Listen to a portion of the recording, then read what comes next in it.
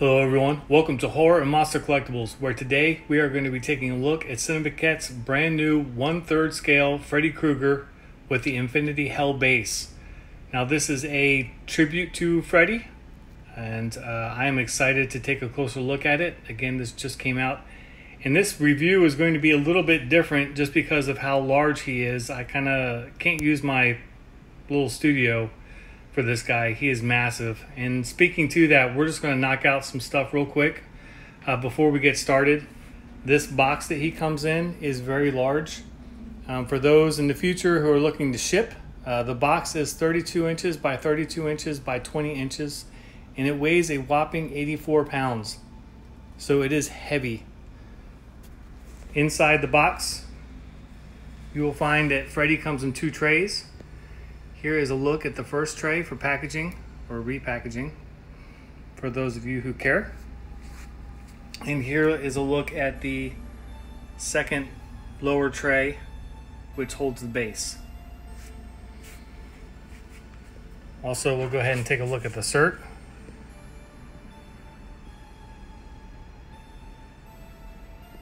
Which it says it's a run of $4.99, which is what it was originally opened up to.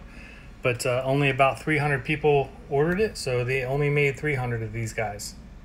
So what I'm going to do is I am going to start unboxing him, and we will take a closer look as I kind of go. Obviously, we're going to start with the base, and we'll get that set up, and then we'll go ahead and get all the accessories kicked in there as well. Okay, so I got the base out of the packaging, and doing this by yourself is a pain in the butt. I would definitely recommend getting helping hands, but I don't have those. It is massive. It is about 24.5 inches wide and about 23 inches deep. And I've got it lit up right now. What we're going to do is we'll just take a closer look at the details on the base with the lights on, and then I'll turn off the lights and we can kind of take a better look at the Infinity Hell effect, which at a glance is just absolutely incredible. Let's look at the face. The weathering is just killer. They did such a good job on this.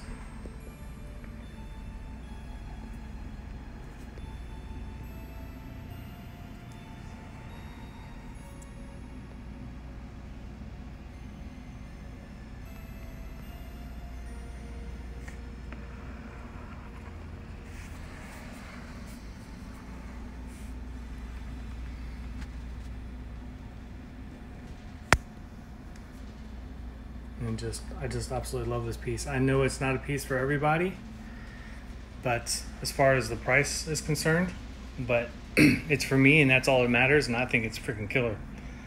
So let's go ahead and we'll turn off the lights and we'll take a closer look at this base.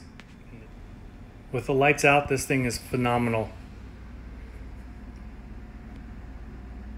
The Infinity Hell effect is just absolutely incredible.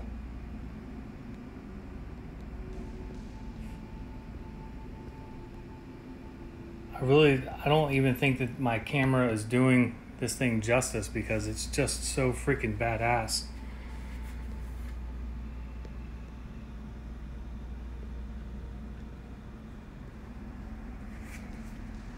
This is the best base that I have for a statue, hands down. I mean, look at that. That is so freaking cool, and I'm so stoked. So let's go ahead and get Freddy set up. Before we jump to that though, real quick, I want to show you the booklet that's included. And we're just going to go through the pages here real quick, and you guys can pause to read. And if you don't want to see this, then fast forward. But I like documenting this kind of stuff just for people who may be interested in the piece, or if in the future somebody lost their booklet or something like that, for whatever reason they want to see what's on the pages here, they can do so.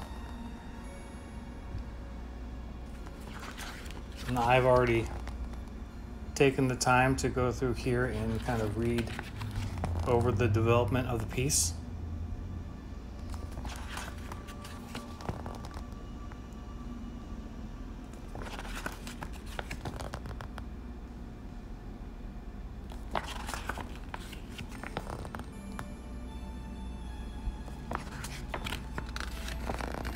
And there's the assembly instructions.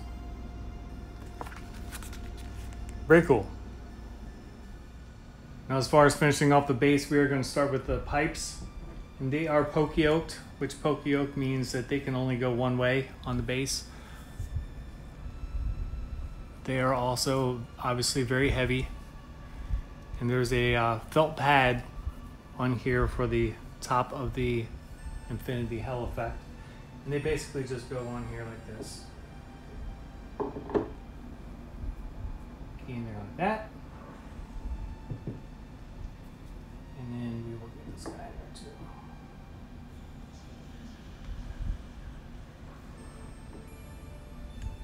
All right, now the next piece that we're going to install is his shoe. So let's go ahead and take a closer look at this while we have it readily available.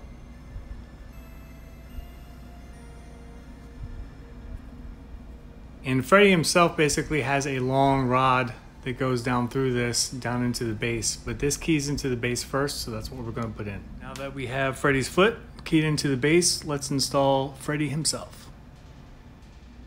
Okay, so now we have Freddy installed in the base, and he did fit okay, although you have to use a little bit of pressure to get the metal dowel down through his boot and into the bottom of the base, but it went through just fine. I would be careful with the pressure that you apply though. The only thing that's left on him is to install his gloves. So let's take a closer look at that while we have it in hand. Pun intended. So the blades are metal, though they aren't sharpened, and I kind of wish that they had taken the time to do that, although it's something I can probably just go and do myself. But the detail is very nice.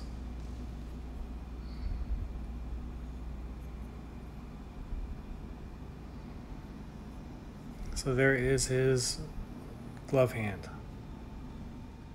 Okay, so now that Freddy's glove is on, the final piece to install is the handle to the incinerator door.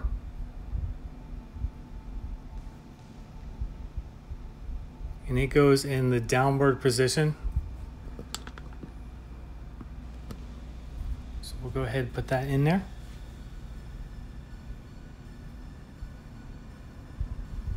Just like that. And finally, they include a plaque, which is really cool. I did not know that they included this. It was kind of a surprise for me. I don't think I will display it with this, but I love that they included it.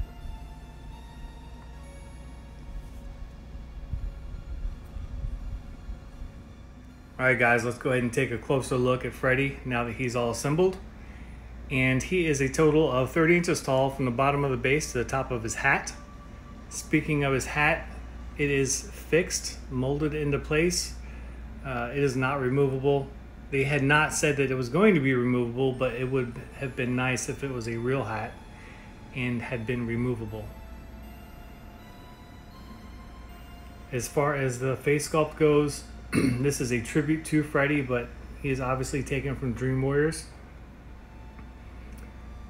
And while I really like the glass eyes, I feel like they look really, really well done.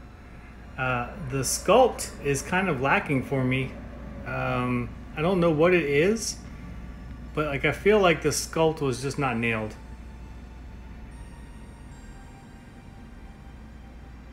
He does look better from different angles though, I'll give him that.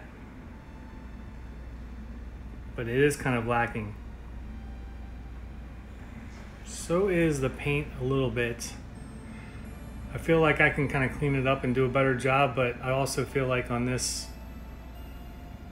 expensive a statue, I shouldn't have to do that.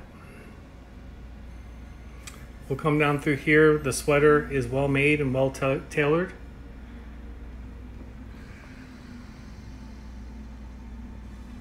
hand.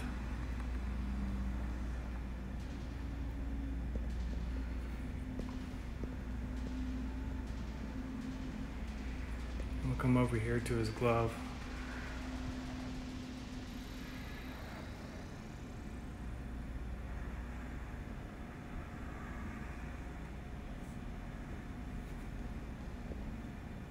Which, I mean, he looks great. It's just little things here and there that I would have liked done differently. Again, I really feel like more time should have been spent on the sculpt, just because it obviously looks like Freddy, but I feel like it could have been done better. And I'm not really too thrilled with the way they handled the teeth.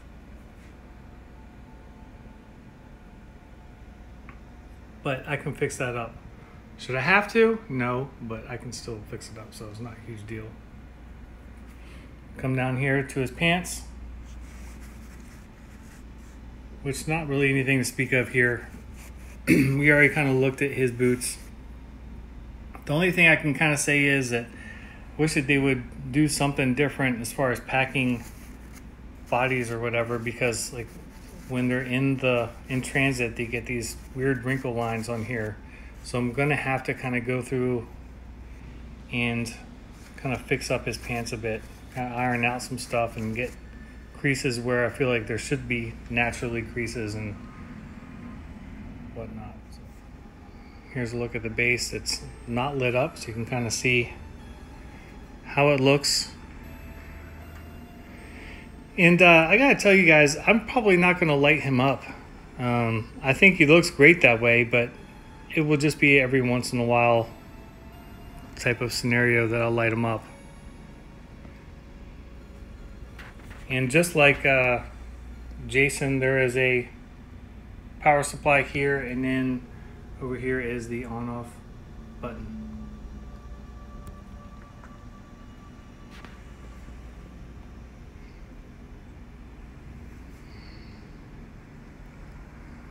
I'm sorry for not kind of getting everything in here, but he's kind of hard to film in his entirety just because he's so big. But we'll kind of come back a little bit here.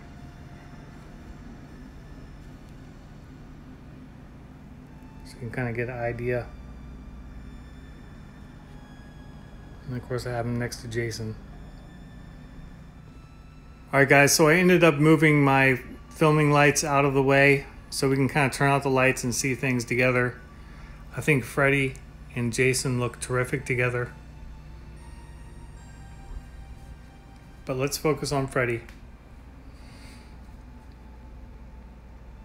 Here's a look at the completed base with the Infinity Hell effect, which, I mean, it's just so good, guys. It really is. There's also a glowing effect to the LEDs in here, which I don't think that the phone camera is really picking up on as well as it should, because it looks incredible in real life, and then through the camera it's kind of it's kind of barely showing up.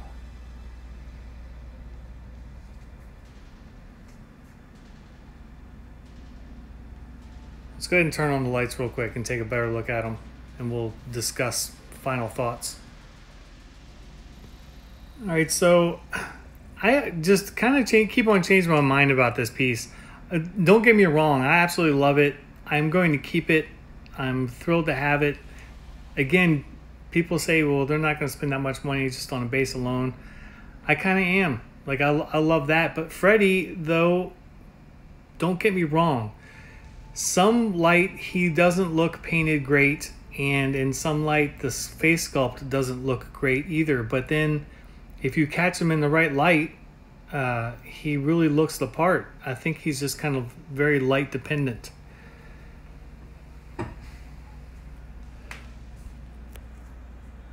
There is things like I wish that were better on him, but not anything that I can't fix as far as finishing up the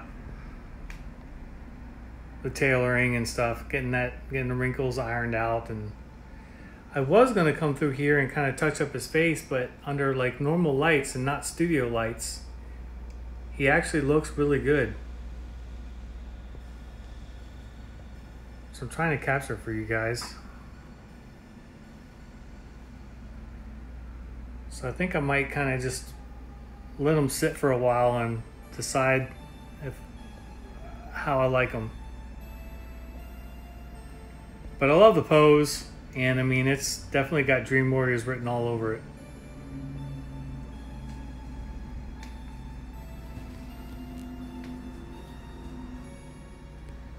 All right, I would love to hear you guys' thoughts on this piece. I'm sure that you guys have them. And just be honest, you're not going to hurt my feelings. I love it. I'm going to keep it. But I'm just curious. So just leave any comments or questions that you have on it, and I'll be happy to answer them. And as always, feel free to like and subscribe and click the bell for notifications for new videos. And what I'll do is I'll try to get some studio shots here and leave you with that. And until next time, I will see you guys later.